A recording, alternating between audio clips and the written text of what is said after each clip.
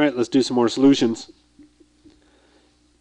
How many milliliters of a 2.0 molar HCl solution, remember that's molar, like your tooth, is required to react with 3.0 grams of aluminum? Now right away, that little red flag goes up and says, there's a key word in here that tells me I need something that's not provided. React. I know I'm going to need a balanced equation because it says HCl is reacting with aluminum. Now we've done this a million times.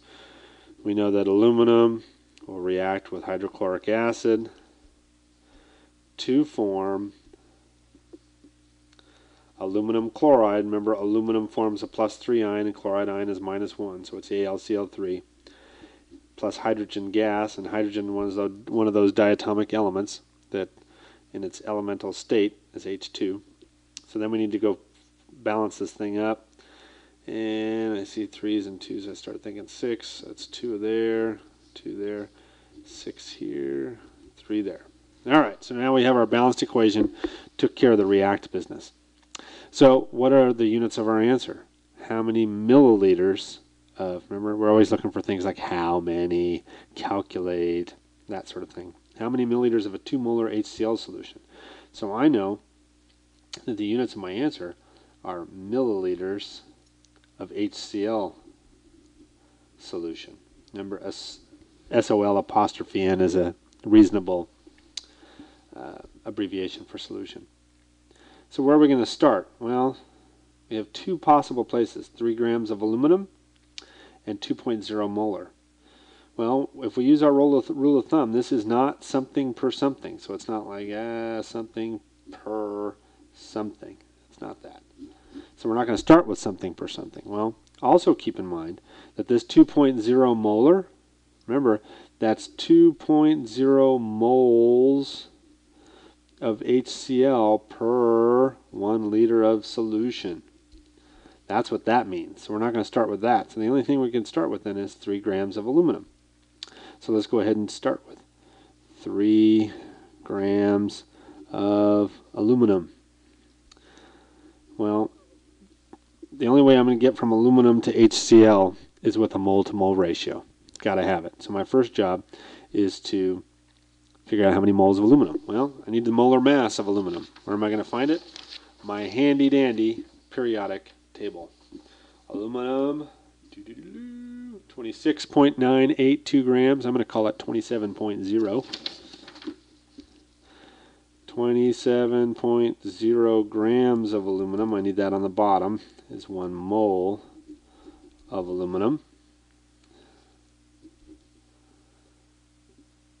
Now I got it into moles. If I cancel my grams of aluminum, now I'm ready for my mole-to-mole ratio between aluminum and HCl. So I know, remember I need moles of aluminum down here. So for every 2 moles of aluminum, I react with 6 moles of HCl. Boom, moles of aluminum cancel. We're out of aluminum into HCl. Now we're in business. But check this out. I need to get from moles of HCl to milliliters of HCl. Well, I have my molarity. 2.0 moles per liter of solution. So I can go ahead. There's a couple ways I can do this. I can convert it all in one shot, or I can add 2 steps. Well, remember, this is 2.0 moles per liter of solution. How many milliliters are in a liter?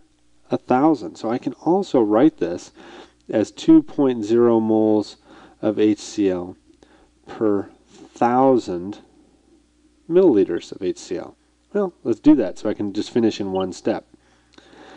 Moles have to go on the bottom. Down here, how many? Oh, 2.0 moles of HCl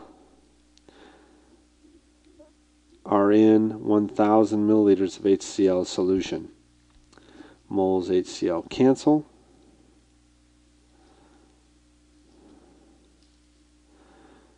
And I'm ready to plug and chug. Milliliters of HCl, milliliters of HCl. So let's go ahead and plug away. Let's see. Let's put it right here. 3.0 times 6. Oops, I hit in 5. 3.0 times 6 times 1,000 divided by 27.0 divided by 2 divided by 2.0 equals. Let's see, can you see that? 166.667. Okay, so how many sig figs can we keep? 2. So I have to use scientific notation. So remember that 166.667 is going to become 1.7 times 10 to the second. So I'm going to move that thing over once, twice, 1.66. Well, that second 6 makes the 6 a 7. 1.7 times 10 to the second milliliters of HCl solution. So about 170 milliliters of HCl are required to react of this concentration with 3 grams of aluminum.